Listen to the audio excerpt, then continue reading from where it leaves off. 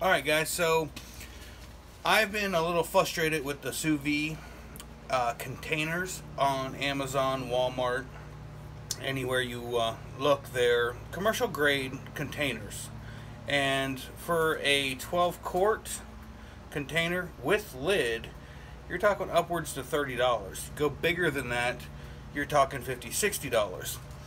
Me personally, I don't have $50, $60 to spend on a sous vide container to cook my food in.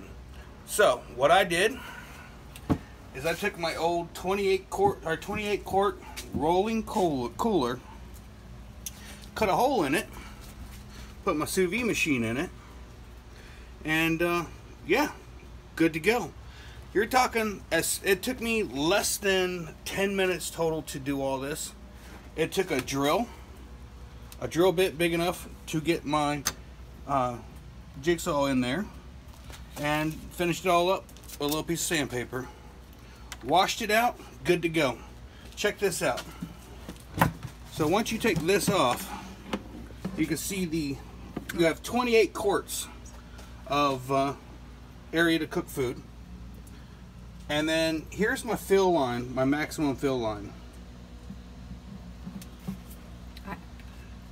So, in my minimum. So if I drop this down and set this right in, my maximum fill line is about 1 inch below this edge.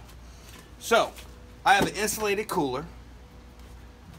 The lid's not insulated, which I thought about maybe doing foam insulation, but it does absorb water, so I don't know how that's really going to work out. But yeah, I got this, and if any steam, because you didn't cut perfectly, comes into here, you can just shove with a napkin and you're good to go. 10-minute project, guys. Honestly, easy, ready to go. The hot water will be in here. It won't take very much effort for the sous vide machine to maintain the temperature that you set.